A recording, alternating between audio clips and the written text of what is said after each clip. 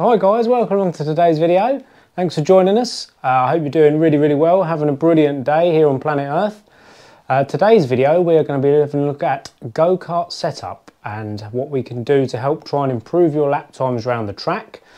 We're going to kind of break it down into 3 bits. There's going to be a bit of the theory about how a kart goes around a corner, the setup changes you can make and what sort of effects it has, where you might run them, and then a quick practical setup as if we were going to a track for the first time.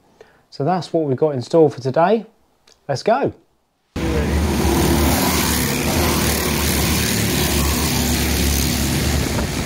So here we are guys, this is the Pro Kart that we've just put back together recently. It's all ready to go on track, we just need to complete the setup before we take it out. So first of all we're going to talk about the principles behind a kart and how it goes around the corner. So unlike a conventional race machine, bikes, cars, etc., there is no suspension or differential on this kart. So the way that this actually achieves going around the corner is to have the chassis itself flex. And that's where these different kart manufacturers differ in the way that they maybe braze or TIG their chassis together, and the materials they use will change the amount of chassis flex and therefore change the handling. So if you were going around, let's imagine we were going around a left-hand corner. If you imagine the arc that this wheel would have to travel round would be a shorter distance than the arc the outside wheel would have to travel round, it means they need to rotate at different speeds to one another. In a vehicle like a car, that's done with a differential. These don't have a differential, they're a solid axle. So when the kart chassis flexes, it's actually lifting the inside wheel off the floor slightly to allow it to rotate at a different speed. So that's what's known in karting as the jacking effect, and that is the principles behind how we get a go-kart to go around a corner with no differential. It's also worth mentioning that with no suspension on these karts, most of the suspension is in the tubes of the chassis and the sidewalls of the tyre. That's where you get the majority of all your suspension movement. So that's a short bit about the principles of how the kart goes around the corner. Now we're going to talk about setting this up to actually go round. So I would always advise breaking your setup down into these stages. I would start with your wheelbase and ride height and the chassis stiffness by adding or removing roll bars and seat stays and things like that. The weight distribution of the kart, your track width, your Ackermann angle, your Castor angle, your Camber angle, and finally your tracking angle. There's some more advanced features which we'll just mention later on, including axle stiffness and hub lengths, but as a basic I would always go through the setup of the kart in those orders, mainly because one setup will then affect the next setup you move on to. So if you do it in those orders, you won't have to go back and recheck any of the previous settings you've put on. So I'm not going to give you an actual setup that I would say use this all the time from this video. All I'm going to try and do is advise you on how these different changes might affect the kart's handling. So you're always looking for that balance between front and rear grip. You don't necessarily always want to put the maximum amount of grip into the kart. If you've got a kart that's pushing on as you're understeering into a corner, probably because you've got too much rear grip, you either need to increase the front grip or take a bit out of the rear. Vice versa, if you've got one that's a little bit too much front grip and as you're steering into a corner the rear end's loose, you need to either take a bit out the front or put a bit into the back. So using all of these different setup techniques is what you need to go to the track and play around with on test days to find out what works best for you. So there are a couple of specialist tools that you might need to do this job with.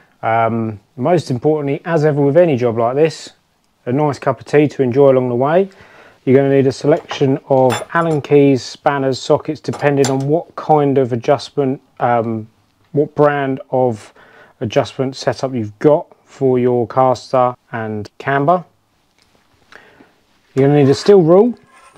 Ideally, you'd like to have something like this to lock the steering wheel in a position, unless you've got a very helpful friend or associate that just wants to stand there with you whilst you're adjusting this. And most importantly, a set of decent laser tracking gauges. So these are Sniper.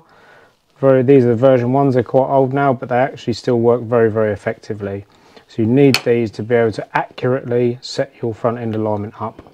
Now if you want to learn any more about how competition car suspension works, or heave springs, roll centres, centre of gravities, things like that, then I cannot advise enough these two books here. So they're fantastic books, and they really delve into the detail of how you make a car go around a corner.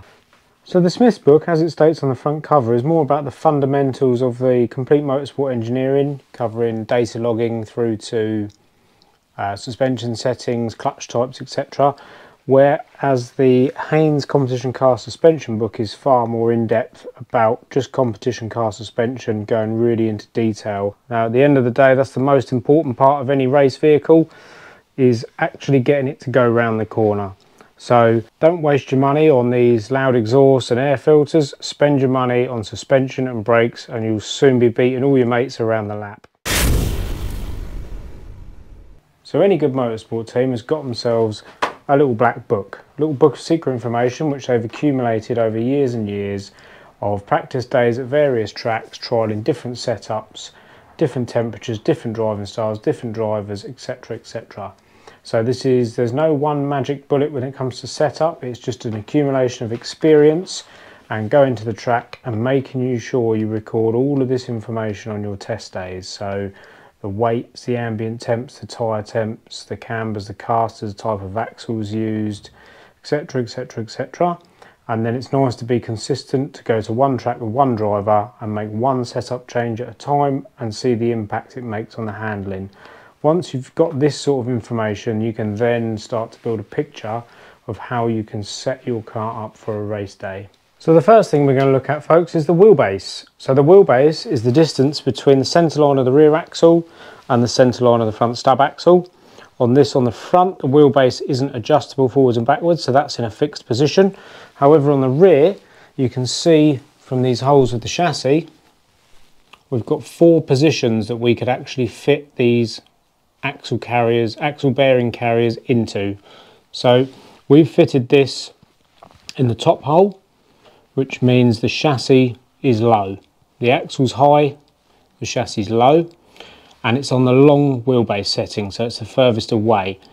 So we'd use this as a standard setup. If you was on a particularly tight and twisty track, you might move it forward just to give you that little bit shorter wheelbase, but to be honest, we've always just sort of fitted it in this position and left it in that longer wheelbase, low rear end position. So that's how you adjust the rear wheelbase and ride height. Now we said the wheelbase wasn't adjustable at the front, but the ride height is. So on these stub axles in here, we can see we've got a base washer, a spacing washer, your stub axle, spacing washer, another base washer. So if we've got these equally spaced, so at the minute we're a central ride height.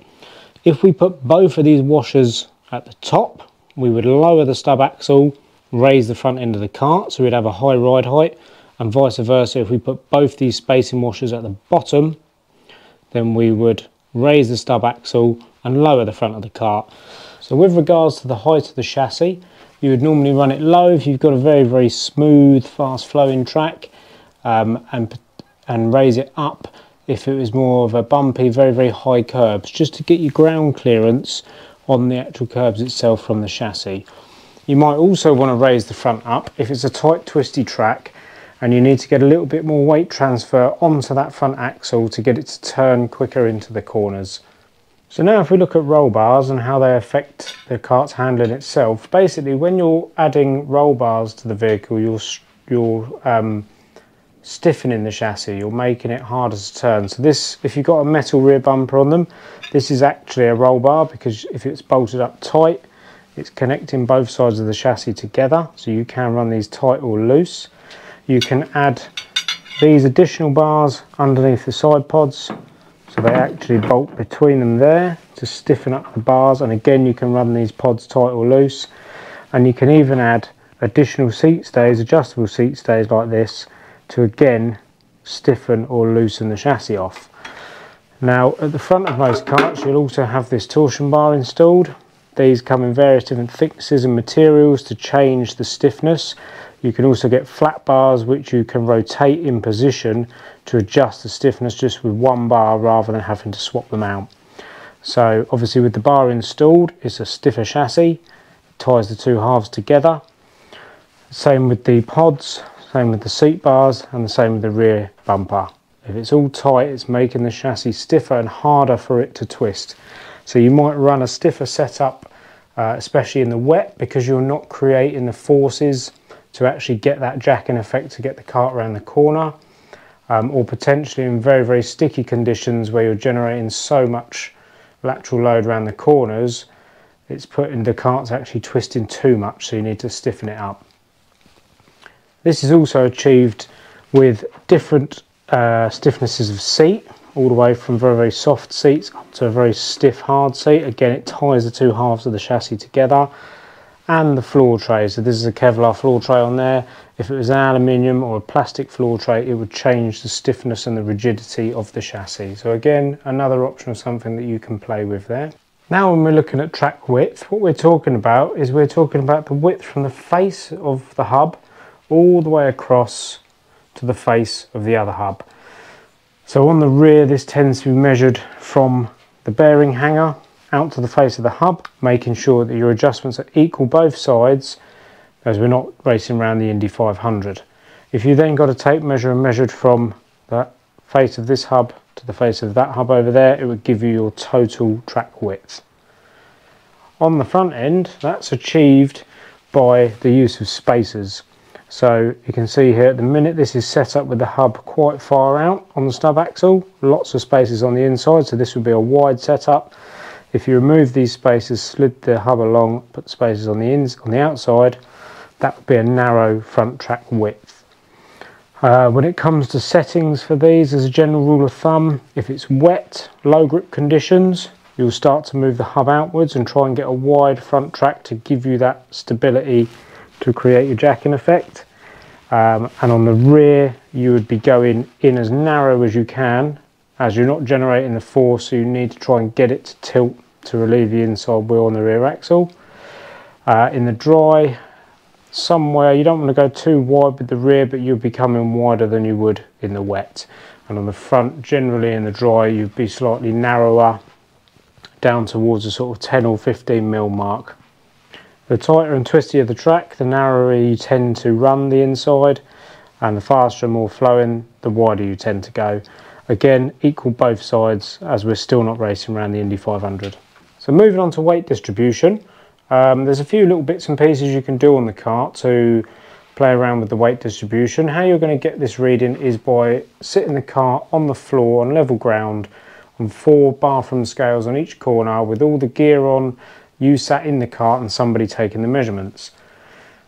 You can then, I'll show you in a little while how you can then work out the percentage distribution front to rear, but you'll be looking on a pro car like this somewhere between 54–55% rear, 45% front. If you want to try and get some of that further forward to get more front end on the cart and get more weight over the front end, the main way you can do it is by the positioning of the driver's seat. So you can drill new holes in the seat, tilt the seat upwards, move the driver further forward, is going to put more weight over the front end. There are a few other minor adjustments that you can make, especially on a pro kart with twin engines, because you've got the weight both sides.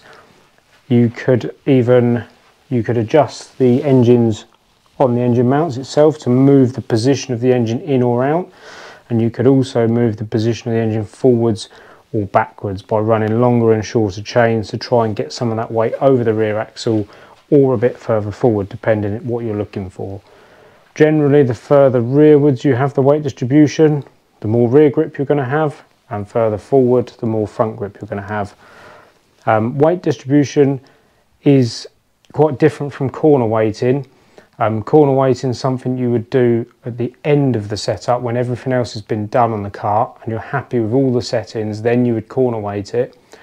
But it's quite difficult to corner weight a car, as the driver moving around in the seat can shift the balance a lot, whereas in a race car, once you've got your suspension set and it's corner weighted, it doesn't tend to move from that too much. Obviously, another good way to move the weight around the cart if you need to is where you're adding your ballast. So if you're bolting your ballast, if you've got a nice lightweight driver and you need to add a few kilos of ballast, if you're adding it here on the centre of the chassis and it's too rearward biased, then you can actually move it right up the front, try and get the weight over the front end. So always better to have a lighter driver and have to add ballast than someone that's too heavy to begin with. It just gives you more setup possibilities. So let's have a quick discussion about Ackermann angle. So Ackermann angle is what allows the front tyres to turn at a different radius. So again, let's imagine here we're going around a left-hand bend. So the left-hand tyre not only has to travel at a different speed, it actually has to travel at a different radius. So this is effectively done with the use of the Ackermann angle. So if we see here as we turn the steering wheel to the left-hand stub continues to turn once the right-hand stub has finished turning. So it actually turns on a tighter radius. You can see that there. So that is what the Ackermann principle is. That is achieved by having different pickup points on the steering column. So here we can see we've got two separate pickup points, one for the left, one for the right. If they were both bolted in the centre together, both the outside and the inside wheel would turn at the same rate. So what that causes would then be the tyre, instead of going around and gripping around the corner, to actually be scrubbing across the surface, which depending on the slip angle of the race tyre you're using, you might want a little bit of scrub to generate the maximum grip, but generally you need to use Ackermann angle on these karts to actually get it to corner effectively. So the adjustments on these are on the column itself, where you can see we've got a lower and an upper hole. So the further away from the column you move it, the quicker the steering will feel in your hands and the more responsive, and the closer to the column the opposite, the slower and lazier the steering will feel. And you've also got adjustment on these stub axles. So you can see here we've got an inner hole and an outer hole. Again, on the outer hole you're going to have less response from it, slower steering effect. On the inner hole you're going to have a quicker steering effect. So this is the end on the stub axle is far more poignant than on the column. You'll notice it a lot more if you change it on the stub axle than you will on the column. It's really, if you're using a tight twisty track, you want some quick Ackermann, so you've got quick steering. Whereas if you're using a fast flowing track and you don't want to upset the rear turning it into corners, you can slow the Ackermann down a little bit and put it onto a slower setting. Another thing to take into consideration with the Ackermann is if you are changing the position on the stub axles here, you may need to change the length of your track rod ends to keep the same toe settings that you want to achieve. So next up we've got Castor angle, which relates to the front end of the cart. So the Castor angle is the angle at which the kingpin would intersect a vertical line through the chassis. So if we imagine that this bolt here is our kingpin that runs through the stub axle, and you've got a vertical line straight down through the centre of it, you can see the bolt is not fitted through there centrally like that. It is actually at an angle like this. So that is the basic Castor setting that's already built into the chassis of the cart.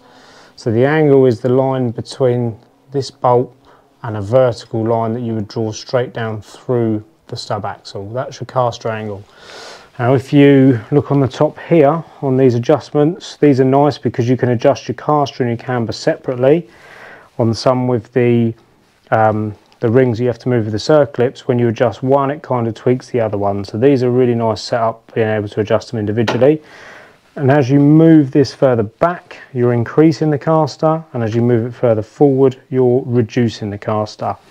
So you'd use a high Castor setup in low grip conditions, so a wet track or a green track, and you would use less Castor in high grip conditions, say if you're running new tyres, qualifying on new tyres, or as the track tends to grip up through the weekend. Again, you'd use more Castor for the tighter, twistier tracks, less Castor for the faster flowing circuits. This will also, if you increase the Castor by bringing it back and having positive Castor, you'll get a lot heavier steering feel on the wheels. So if it's an endurance race and you're doing a 24-hour race, you really don't want to be putting full Castor on there, because after an hour or 2 hours your forearms will feel like Popeye. Now let's have a talk about camber angle. So your camber angle is if we were looking at the tyre from the rear or the front and it was bolted onto this hub face here. Your camber angle is whether it be pointing in at the top or out at the top. So negative camber would be in at the top, positive camber would be out at the top. So these carts do have a bit of built-in camber into the chassis, so that when you actually bolt them on and sit in the cart, it will level the tyre up a little bit with the surface of the track. So the idea of your camber angle is that when your kart's going around a corner and it's loaded up, that tyre contact patch will actually be the maximum surface available. If you didn't have the camber angle and you set it up so it was perfectly fitted, the contact patch was perfectly on the track when it was stationary, once you started putting the load through the tyre, the contact patch would actually get smaller. So we need to have the camber angle there for that. We tend to run a positive camber setup, so out at the top more often than not. We tend to use that when the tyres are a bit more worn and we've got slippery conditions, and you'd use negative camber more when the track's super grippy or you've got new tyres on, something like that. And last but not least is your tracking, which is your toe in, toe out. So that would be if we were looking at the tyre from the top and this was the wheel and tyre, toe out would be the front of the tyres pointing outwards, and toe in would be the front of the tyres pointing inwards. Now, I've never used toe in on a go-kart, to be honest. It's always been parallel or toe out. So your toe out at the front end will give you a better turn in, a quicker response when you want to turn it into the corner. So if you're battling understeer, you'd be inclined to put more toe out on. Not only does it help with turning, it also can help the tyre warm up. Because it's toeing out and you're actually scrubbing that tyre across the surface at an angle, you're generating heat in that tyre. So if it's cool conditions, a bit more toe out will help to warm the tyre up faster. But if you've got a track with long straights, the actual scrubbing effect of the tyre down the straight can slow the kart. So in that circumstance, I'd be inclined to run it more parallel and use some of the other options we've got available to us to create that positive front end turning in effect. So that's the principles behind a bit of kart setup covered. Now we're going to set this up and do a practical setup as if we were going to Wilton. Shit. I think the missus is coming. Oh God.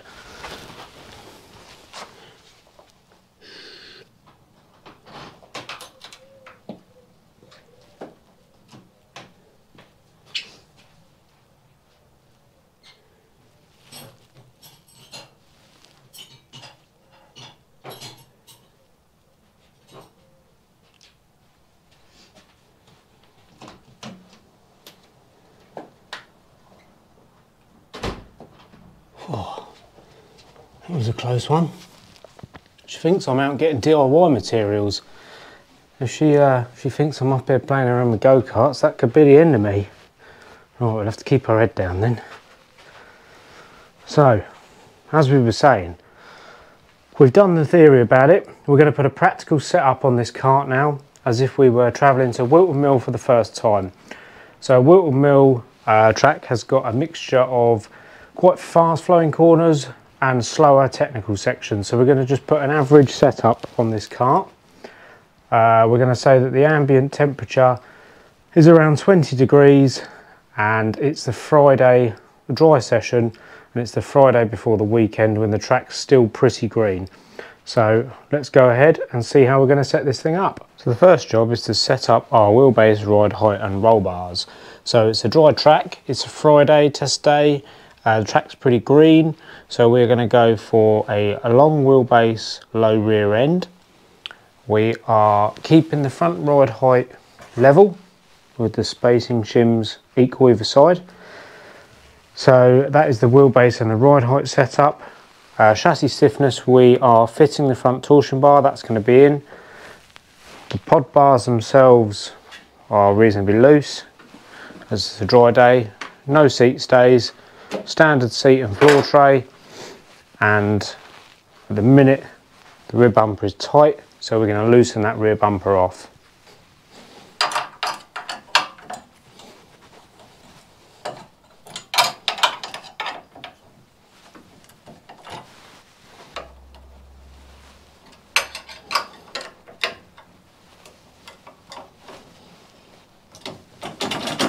You can now see the rear bumper's loose, allowing the rear end of the kart to flex around a bit. It's important when you loosen this that your locking nuts have still got some of the bolt thread coming through so that they don't actually work off and let the bumper completely fall off if you're going to run it loose like this. So that's the ride height, wheelbase and chassis stiffness sorted. So we've had the scales out and we've weighed the cart. Let's just run through what we've found with you folks. So as previously mentioned before, make sure you've got all your karting gear on. You've got the cart set with the fuel level that you're going to be running. You're doing it on a level surface and your cart meets the minimum weight required for whatever class you're racing in. This is weight distribution checking, not corner weighting, so don't worry about this bit here for a minute. So we've weighed the cart in this condition and we've got a total of 190 kilos. Now on each corner we've got 43 kilos right front, 44 kilos front left, 51 kilos left rear, and 52 kilos right rear. So in a total these all add up to 190 kilos. So if we add the front axle together, we get a total of 87 kilos. And if we add the rear axle together, we have got a total of 103 kilos. So we can see obviously there's more weight over the rear, but now if we want to work that out as a percentage, we have to do the total number in the rear, 103, divided by the total mass of the cart, 190 times 100, and that will give you a percentage on this particular setup here of 54.2% weight rear biased. Exactly the same on the front, the smaller number divided by the larger number, total mass of the cart, times 100 to get your percentage, and on the front we're obviously looking at 45.8. These two combined add up to 100% because we can't have more than 100%. So I'm pretty happy with this as a weight distribution, 54.2 rear, 45.8 front. This is now where if you was actually going to start adjusting this, you might take the corner weighting into consideration. So the difference with corner weighting to just moving the ballast around the cart to change this number is that with corner weighting across the diagonals from the right rear to the left front and the left rear to the right front, you want to be getting the same number. So at the minute, left rear to right front will work out at 96 kilos. Left rear to right front is actually 94 kilos. So if we was moving this ballast around to change the weight distribution, we'd want to be trying to do that so that we've got 95 across both diagonals here.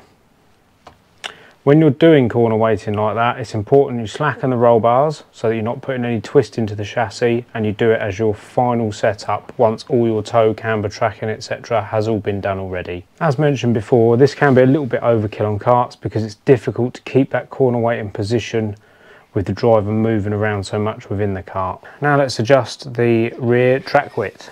So to start with, let's measure what we've got set up there. We are currently at 152 millimeters from the bearing carrier out to the hub face. So on this we can adjust it pretty much from 150 all the way out to 160. So we're going to set it in the middle at 155, which is, simply means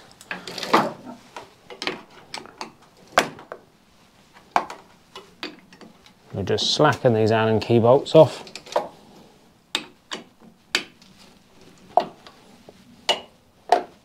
Put our ruler nice and square, and we can knock that hub out until it reads 155.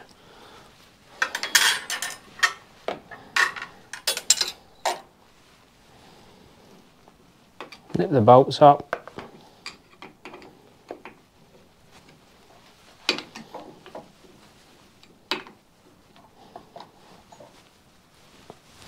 And repeat the same process the other side. It's important to remember, if you're making 5mm of adjustment on this end, it's actually a 10mm total overall difference in track width.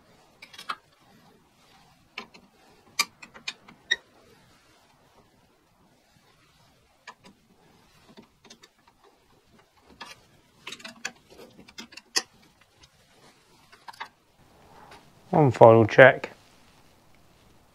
You can see there we're sat at 155. Now on the front, we are going to go for a 15mm spacer. So these spacers come in a variety of 5, 10, 5, 10 or 15 mil. So we're going to go 15 mil, so just the one spacer on there. We're not going to put the hubs on just yet because we've still got to do the caster, camber and tracking on the front end, but we will do the same both sides so we don't forget. So again, another 15 mil spacer.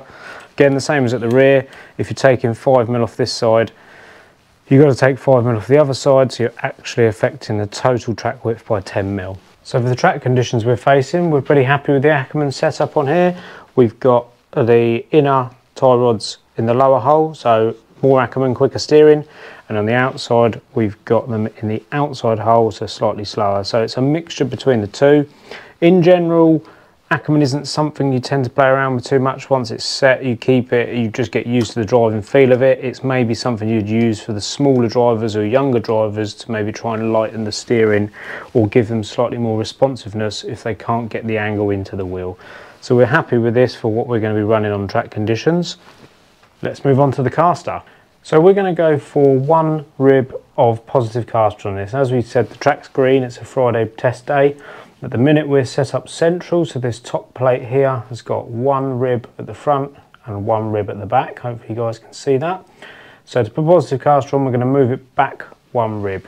So we need to slacken the kingpin, which is just the Allen key bolt at the top, nut at the bottom.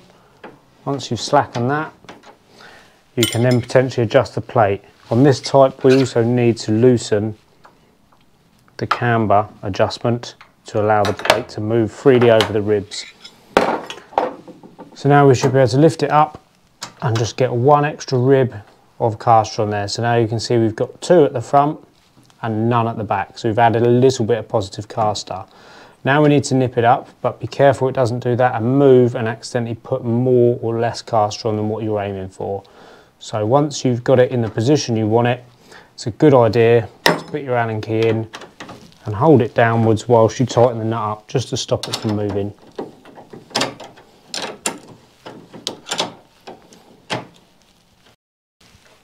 Now we've nipped it up, but we don't want to do it fully tight because we still need to adjust our camber. So you make sure you can still turn the bolt within the housing, but not enough to lift the caster plate up. Again, we're going to repeat this process on the other side, so we're going for 2 ribs at the front, 1 at the back.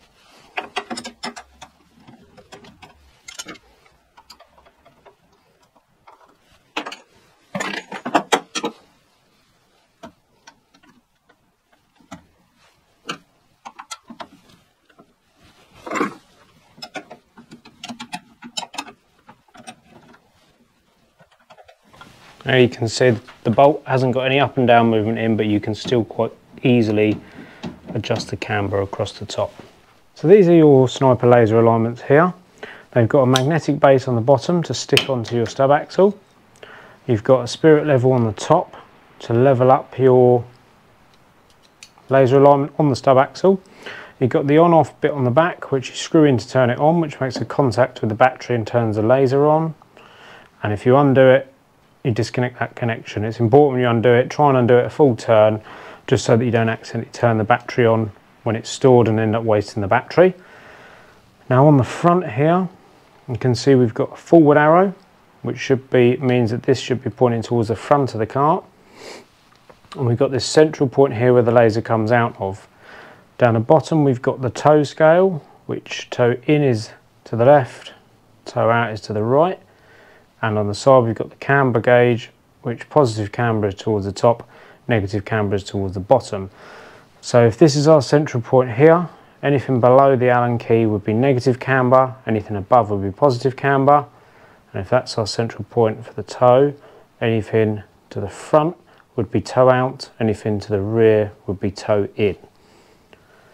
So these boxes, I believe these boxes are 2 millimeters of adjustment, with the dot in the middle being 1 millimeter. But to be honest, it doesn't really matter too much the actual numbers. It's important just to remember the setting and the feel that you get from that setting. You've also got to remember that if this is 2 mil toe out here, if you're doing it on both sides, you've actually got a total toe out of 4 mil. So it's important to remember that when you're writing down all your settings. So let's get the gauges on and start off setting the camber. So now we've got our laser alignment on there. We've slid it up to the 15mm spacer we've decided to use. We've levelled spirit bubble on the top and turned the laser on. Always checking that alignment with the level on the top, very important. Same on the other side.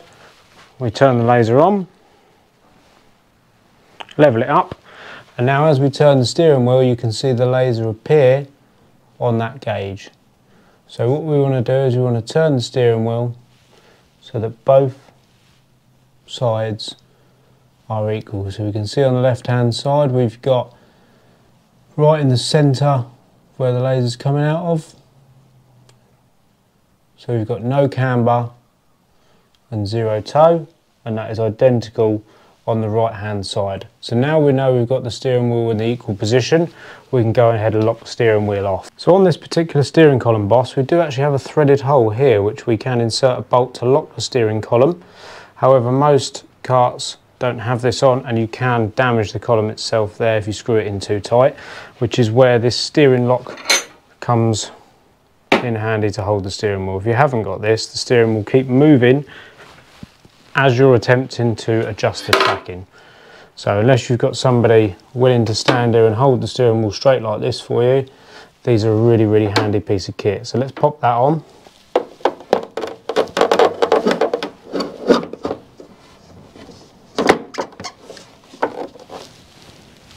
If you do happen to move the steering as you're installing that, you can just go ahead and nudge the steering round as well at the same time to get it back to where it was. So now we can see we've got our steering wheel locked off with our steering lock. We've got our lasers on both sides. Our lasers are levelled up nicely with the spirit bubble, and you can see on that side the laser is bang in the middle, and on this side the laser is also bang in the middle. So you can see we're in a nice neutral position to start with. Now what we're going to go for on this is we're going to go up to 1 box of positive camber, and we're going to go out 1 box of toe out. Again, the track's quite green. As the track grips up, we'll expect to bring this back down towards the neutral line. So let's adjust the camber. So I'll remove the NASA panel, try and get some more access in there. We've double checked our lasers are level on the top, we've turned them on, we've checked, and we want to adjust this camber angle. So first of all, we need to make sure the lock nuts are loose either side, like so. Don't forget, when we're adjusting this side, it's actually affecting the camber on the opposite side of the cart. So if we watch that laser over this side, as we're adding positive camber to it, you can see the laser level moving up until we get the 1 box of positive camber that we are looking for. So that adjustment over here on the top was just winding this, take it back out, that back across. You can see as we wind this in, it's going to add the positive camber. So we get it to where we want it to be. This might change slightly as we lock the kingpins off, so keep an eye on that. Always double checking all of your spirit level bubbles and your wheel alignment on the steering wheel to make sure it's all still tight. And we're happy that we've got the right amount of camber that side. So now we swap over and we do exactly the same on the opposite side. I'm just going to add 1 box of positive camber. There we see.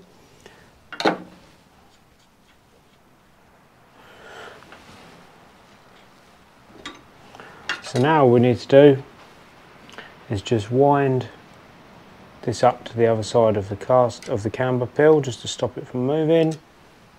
Make sure that one's nice and tight where we've just adjusted it. And then we can just lock these locking nuts off whilst holding the grub screws so nothing moves.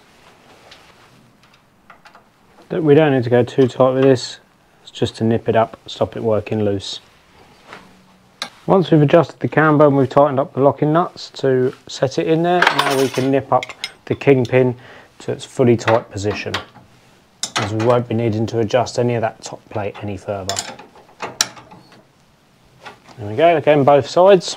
Now ensure your lasers are nice and level, your steering wheel is still straight where you need it to be, and double check your camber angle now that everything has been nipped up. So now we've got the caster and the camber set. Now we need to finish off by doing the tracking. So for this we need to adjust the track rods and the track rod ends. It's important to remember that one of these is left-handed thread. This has got the normal nut on, so it's a standard thread, lefty loosey, righty tighty. This nut on the inside has got the little marks on it, which means this is actually a left-handed thread, so it undoes in a clockwise direction. Now I like to fit the left-handed thread both on the inside, so I know when I'm adjusting the inside, they're both left-handed thread, outside is both standard thread. So the first thing to do is hold your track rod and just crack off the locking nuts either end.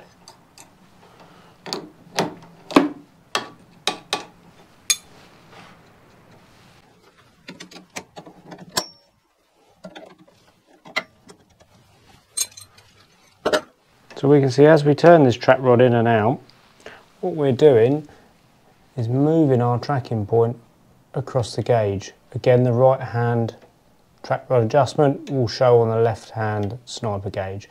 So we want this set to, we said, 1 box of toe out. So we're looking to go forward to the corner of 1 box right there. So we can see that is now 1 box of toe out. When you get it there, just lightly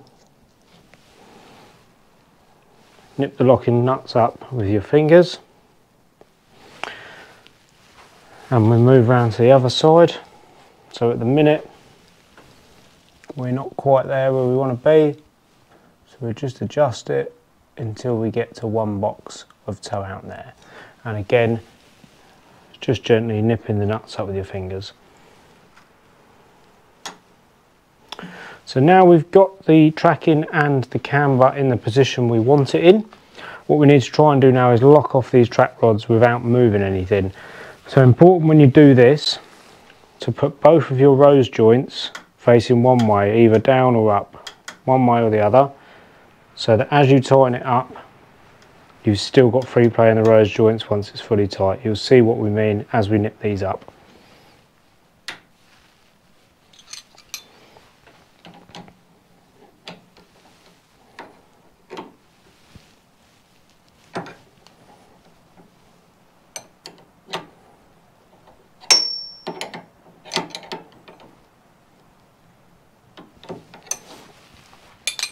Now they're both nipped up, we can see we've still got plenty of play in the rose joint, so the rose joint itself isn't binding up on the surface of the stub axle or the steering column. If we tightened it up and one was that way and the other one was that way, we then wouldn't get that free play, so always ensure you've got that free play once they're nipped up. Now we just need to nip up the other side.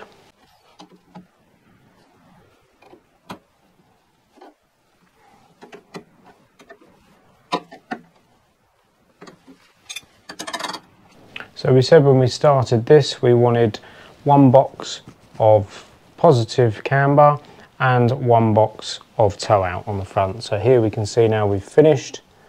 On that side we've got 1 box of positive camber, 1 box of toe out, and if we move over to the left hand side, the same again. 1 box of positive camber and 1 box of toe out. So we're ready now, hopefully, to hit the track. We've made sure the track rods are nice and loose still, we've got free play in there. All the kingpins, camber adjustments locked off. The final thing to do is just to fit the hubs on with the correct spacers that we've selected. So here's our 15mm spacer on. Next goes on the hub. Spacers on the outside. Important if you've got small little 5mm spacers like this, try and put them on first, like this, with the larger spacers on the outside, as the last spacer will slightly overhang the stub axle like this. Now if you're using the small 5mm one, it could potentially be sitting not very square and fall off. So smaller ones on first, then your larger ones. You can see there how that last one overhangs the stub axle. If I was using the thinner spacer, it could fall off. That one will go on. Then your retaining washer and your stub axle nut. Now when we do these up, if you haven't got an internal spacer between these bearings, if you do this up fully, you're going to completely stop the hub from turning very nicely. So you can see that the hub doesn't turn very well, and the actual spacers are tight. You can't turn the spacers on the stub axle. So you want to do it up and then nip it back off slightly so you can move the spacers on the stub axle nice and freely, like that. You can see the spacer moves independently of the hub, but no side to side lateral movement in that hub. That means your hub will spin nice and freely with no resistance, and you won't wear the bearings out prematurely. Repeat that process for the other side, pop the wheels on, and we're ready to go and hit the track. So there we have it, folks, the setup's complete. As we said, this is a bit of a green track, and as the weekend progresses, the kart setup's going to change, as the track is probably going to grip up more and more unless it rains, as the rubber goes down. This is a good general base setting for this kart to start on a track such as Wilton Mill. So we just need to go out there now, feel the feedback it's given us, and then make some adjustments one at a time and see what effects that has on the handling of the kart. So thanks for joining us. If you're new to karting or looking to get into karting, go and have a wander around your local paddock, have a chat to people, they're more than friendly. It's a very involved sport. A lot of people think it's maybe something for children or something that's quite simple, but hopefully as you've seen from this video, you can go really as in-depth as you want to go. A couple of extra points here on advanced setups are actually the axle length itself. The material and the stiffness of the axle can affect the handling of the kart. Again, you're just affecting that stiffness of the chassis. And with your hub lengths, if you also use a longer hub, that will affect the stiffness of the axle as a complete package. So rather than changing the track width, you might want to keep the same width, but just change the length of the hub to almost act as stiffening up the end of the chassis. You can also do the same on the front by changing the hub length. Obviously, when you change the hub length, you're going to need to add or remove a certain number of spacers here, and that will give you a similar feeling of stiffening up the front end, but potentially being able to use longer hubs and remove the roll bar. It might give you a different stiffness feeling than if it was shorter hubs with the bar installed. So a couple more advanced settings there for folks who want to give that a try. But thanks for watching. I hope you've enjoyed it, guys, and hopefully we'll see you again soon. Look after yourselves. Ta-ta.